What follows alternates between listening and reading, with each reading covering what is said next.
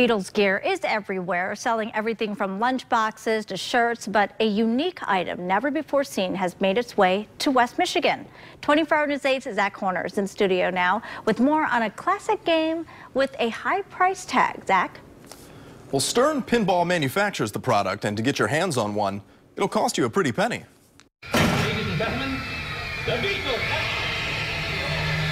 They built 1,964 units, which equates to the first time that the Beatles were on the Ed Sullivan Show. Beatlemania is back, and like never before. And that spinning record really throws it off. The Beatles have never allowed a pinball machine to be made before. So this is the first time that they've actually licensed the game.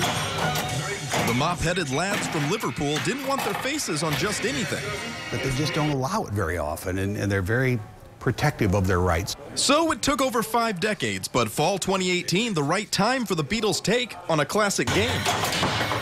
1,964 units may seem like a lot, but that's worldwide. When you're actually playing it, you get some of the songs that come from the 1964 era, the earlier Beatles stuff. And if you want to see it in person, there's only 2 spots in the state. We are the only folks in Michigan who have this, so you can see it either here in Grand Rapids or at our store in Detroit.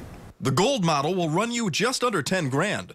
The platinum and diamond models go for thousands more. The prices have already started to get significantly high. Doug says the demand is high for this one-of-a-kind item and the old-school feel of the model, giving players a trip down memory lane. I think it brings me back to that era of time that lets us just walk up and play it without having to try to figure it out.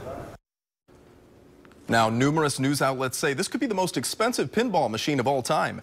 And if you want to pay the big bucks, you can grab one online or right here in West Michigan at the Game Room Guys showroom. Back to you.